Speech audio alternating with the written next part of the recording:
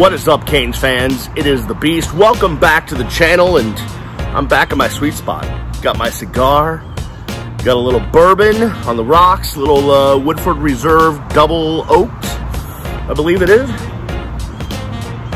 Hey, do me a favor, before we go any further, subscribe to the channel. Hit the thumbs up. It tells Google, hey, this video's okay. And hit the little bell so you're notified when new videos are up. If you do all those three things, I'd be really happy. Also, you can follow me on all the socials at Miami Radio Beast.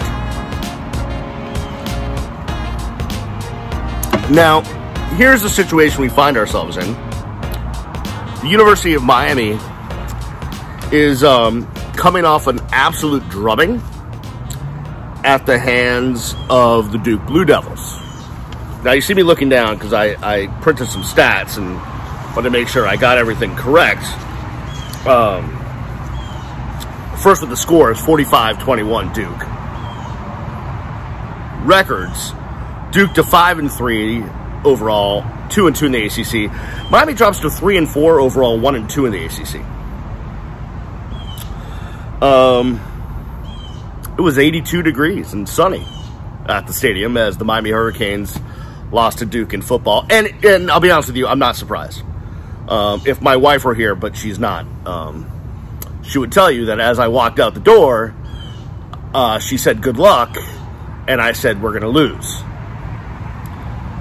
When I saw the Vegas line, and it was the Canes by 10, I laughed. I wish that gambling were legal in this state, and I know that I could go other places, but I just didn't want to go through the motions. When I said go other places, I mean I could go online and figure something out. But if gambling, sports gambling, were legal in Florida, I would have put the life savings, as small as it is, on Duke, with Miami favored by 10. I just did not have a good feeling. Now, I didn't think Miami would lose by 24 points. I figured it would be a messy game, and in the end, there would be a fumble and or a pick six or something, and Miami would lose by like 6. Something like that. Something really just heartbreaking. And I'll be honest with you, I would rather get absolutely drubbed than lose in a heartbreaking fashion, because pretty much from, you know, the second quarter on, I just kind of knew that bad things were going to happen at the University of Miami. Which is a shame, because Miami came out with some, dare I say, pep in their step, right? Scored right off the bat. It was a nice first drive. I thought Josh Gaddis called a nice first drive. I thought there was some good personnel groupings getting mixed up. I thought there was a good balance of run pass, some good plays being called, some innovative stuff. Miami goes down and scored. The defense has some pep in their step. I thought all was well. And then it all went to hell in a handbasket, whatever that means. I mean, let's start here. You can't turn the ball over 8 times and think you're going to win a game. That's just not going to happen. It's funny, I was just looking at the stats, and Akeem Mesidor, again, had a great game. I think 6 total tackles, 2 tackles for loss. But DJ Ivey led the Canes in tackles with 7 or 8, I don't know. And the one thing I've learned over the years is when you look down at the stat sheet and you see a defensive back leading your team in tackles, you know it's not a good day, normally. Because that means the front 7 ain't getting the job done, and there's a lot of plays where things are getting to the secondary, and that means you're having a bad day. So, let's discuss some things. One, sorry, I had to get the cigar back on. By the way, normally I drink Normally I drink bourbon. and so I am there. But normally I smoke the CAO Flathead 660. Not a paid endorsement. I think it's the best cigar I've ever smoked. I love it. I have a million of them, but someone gifted me this No Name cigar, so I thought I would try it out. And I'll be honest with you, it's pretty horrible. But I unwrapped it, I cut it, I lit it, so I'm going to smoke it. Why waste a really good cigar on a bad day? Am I right? Am I right? So Tyler Van Dyke gets hurt. It looks like it's a right shoulder or elbow. So I know I'm all over the place, but I'm a bit frazzled by what happened at the stadium today. At halftime, I actually have 2 season tickets for my wife and child in the Cornerstone Club, which is like section 238, but inside. It's kind of like a big suite where a bunch of people just party all game and don't watch football. But my wife and kid have got stuff going on in their lives. There's soccer, there's this, there's that. They almost never go to the game. So I end up either selling the tickets or giving them to friends. But every game, I do know a bunch of people that sit in that Cornerstone suite. And so I make the walk from the press box down to the to that end, to the east end zone, to go in there and say hello. I may or may not grab a drink because they don't have a bar in the press box, although they should at this point. And I ran into a medical professional that I knew in there who said that they had looked, had watched the replay and kind of just saw how they were dealing with Tyler. They had a better angle from there than we did in the press box and said it looked like a shoulder. But, who knows? I do know this. The question was asked a million times after the game to every player that came in, hey, did you have a chance to talk to Tyler and see what his spirits were? And everyone said, well, I didn't see him. To me, bells went off and said, well, he wasn't in the locker room after the game because they took him somewhere for, more imaging, more treatment, whatever could not be provided at the stadium. I don't know that. That's just a guess. I guess we'll find out. Mario said he didn't know, and, we'll get better reports. I mean, of course he knows. He knows everything, but coaches never like to talk about injuries, so I knew that was... we asked the question, he didn't answer. That's fine. So it looks like Tyler may be out. I'm going to guess he's not going to play against Virginia. That means it's Jake Garcia's team. Now, it's funny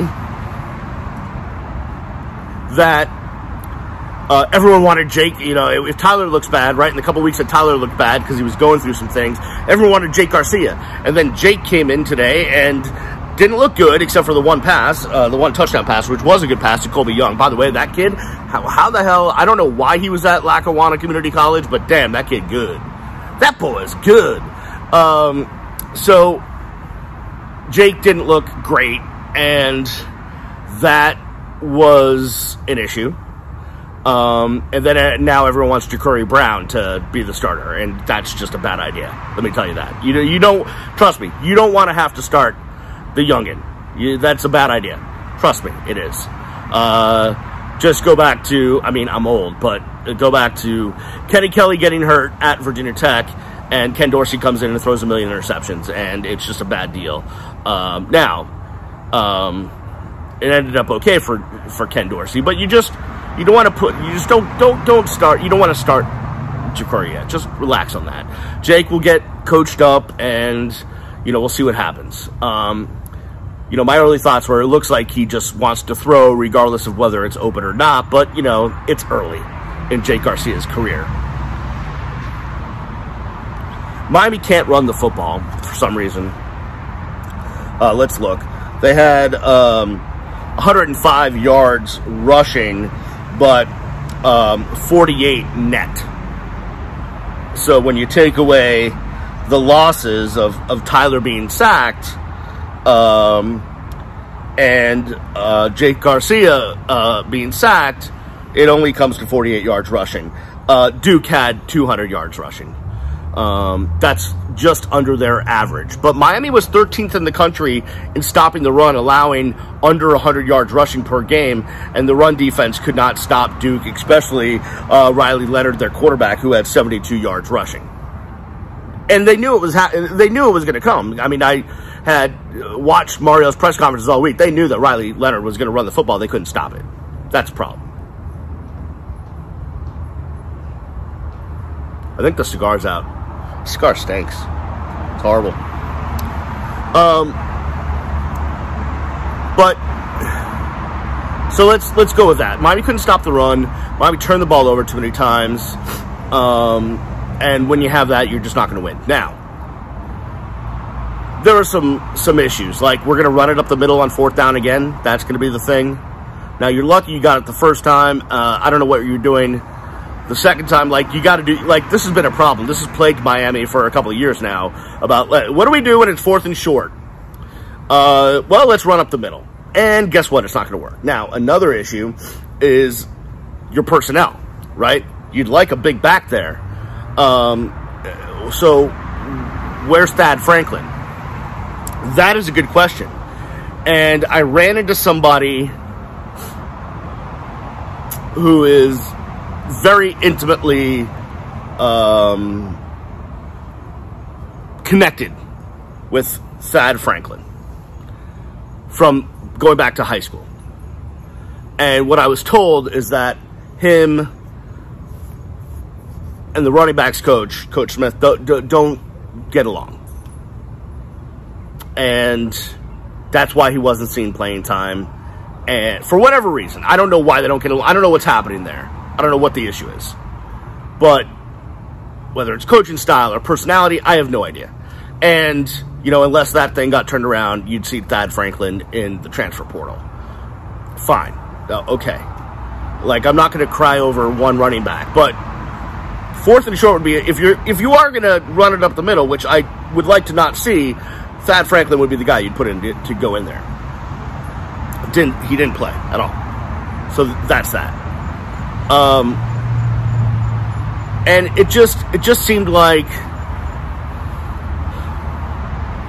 well, here.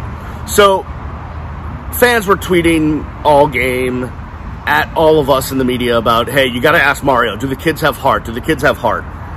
And so we asked that. Manny Navarro, I don't know if it was the first question or the second question, but early on in the press conference when Mario came in, Manny asked him, hey, do you see that kids were playing without heart, that they weren't trying, giving maximum effort?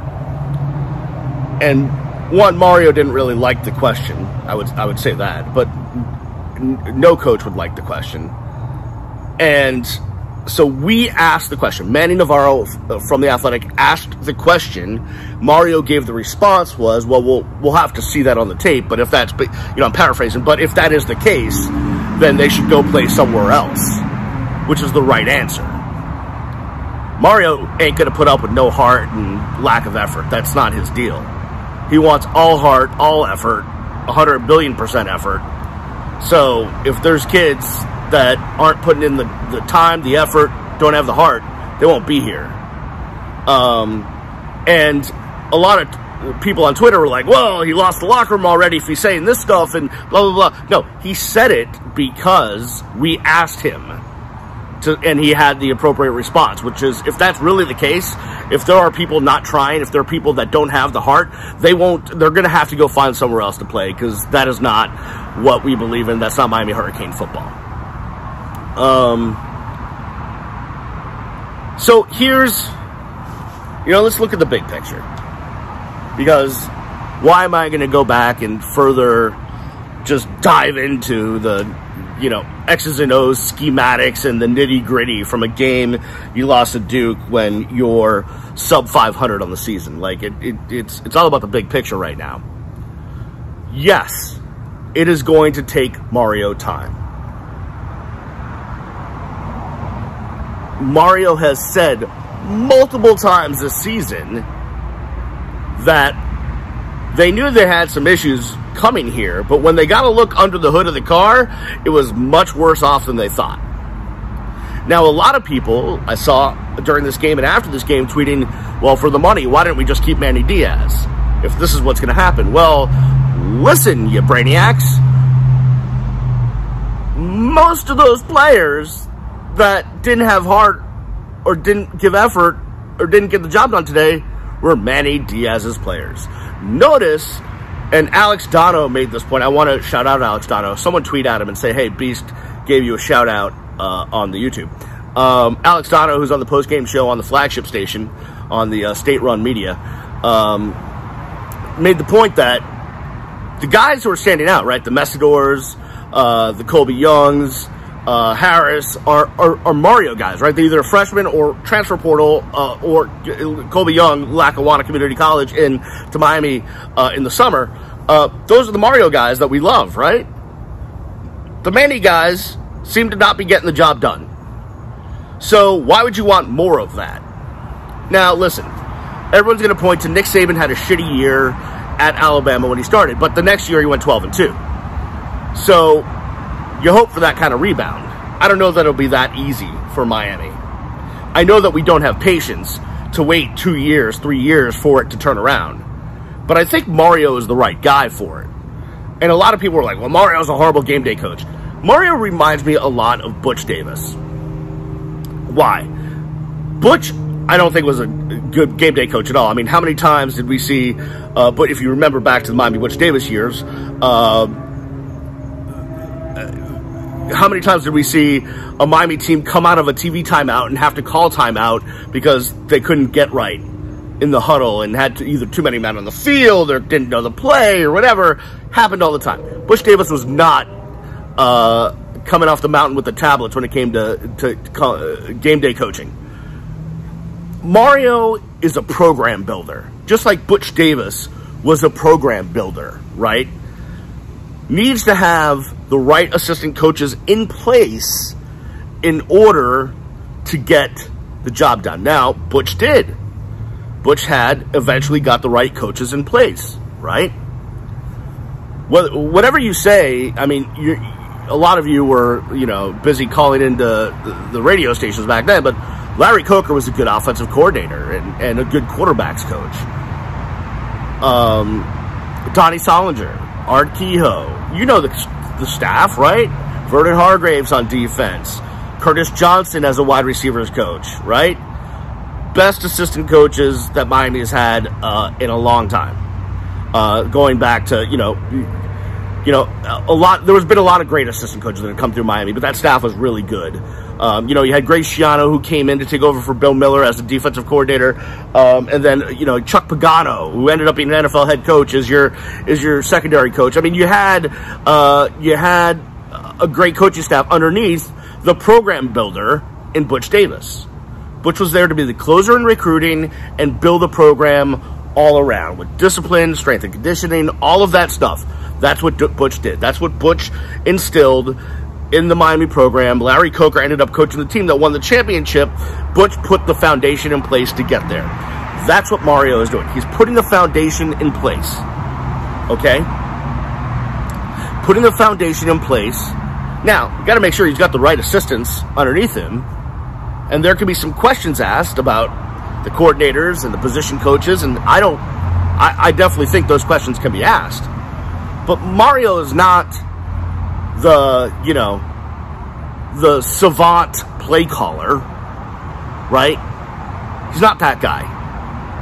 We don't have the, 37-year-old genius play caller that is the head coach. We don't have the Nick Saban that it was known as a defensive guru as a head coach. What we have is a program builder. And that's completely fine. You just need to get the right assistants underneath him to get right. And I think it will get right. Listen, the administration is now finally pouring money into the program to make sure that everything else that is needed to build the program is right. Now you just need to get the right players. They need to be coached up, and it needs to be executed on game day. It takes a second. Now, again, I don't want to be accused of, sucking on the Mario Cristobal teat. But I know Mario. I know his disposition. I know what makes him go. And I get what he's trying to do, and I think he will get there. So this could be a bad season. I mean, Miami's chances of going to a bowl game at this point, you have to win 3 more games. right? Where are they going to come from, right? FSU, that's going to be hell at home. You're going to go beat Clemson on the road. You're going to go do that. So now you're counting on a Virginia, Georgia Tech, Pitt situation. I don't know. I don't know.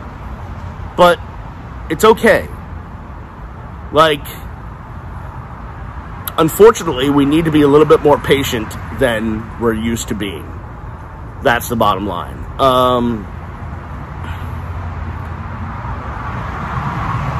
I don't know what's going to happen next week at Virginia. It's a 12:30 start. Who knows what the weather's going to be? It's going to be cooler than it was in Miami today with 82 and sunny. We'll see what happens. I mean, Virginia's not an incredibly tough place to play. It's a beautiful place to go watch a football game, I can tell you that. If you want to take an ACC road trip, go to Charlottesville. It is a Chamber of Commerce environment when you go to watch a game at Virginia. So, you know, if you're going up there, have fun, enjoy it. Go to the Aberdeen Barn in Charlottesville. It's a great steakhouse. It's one of the staples of the Beast road trip situation. I am not making the trip. I try to make one road trip a year. I do it so that because I don't cover the team every day like I used to. I don't travel to every game like I used to. But I like to go to one road trip a year just because it kind of keeps me right? It makes me feel like, okay, I'm still attached to this program.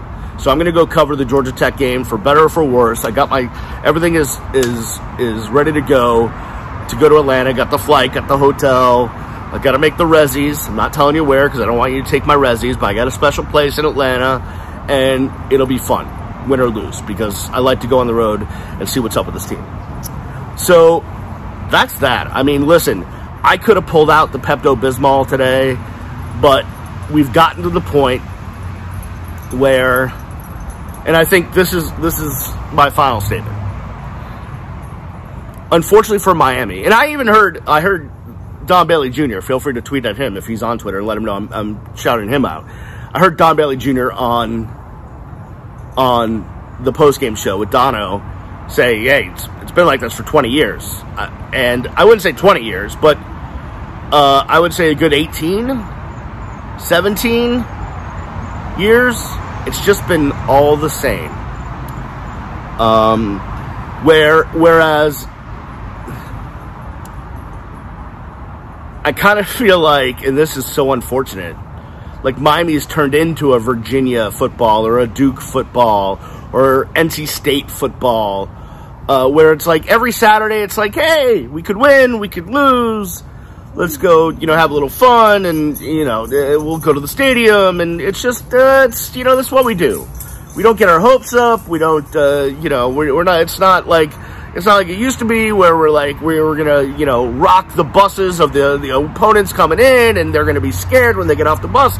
It's just not that anymore. I hope it can get back to that. But, it's like, I came home, I'm like, should I grab the Pepto-Bismol? Do I feel that sick? And it's like, no, it's just kind of like apathy. It's like, hey, I went to the game today, I covered it, I watched it, yay, okay, what am I doing on a Saturday night? You know what I'm doing? Drinking the Woodford Reserve Double Oaked.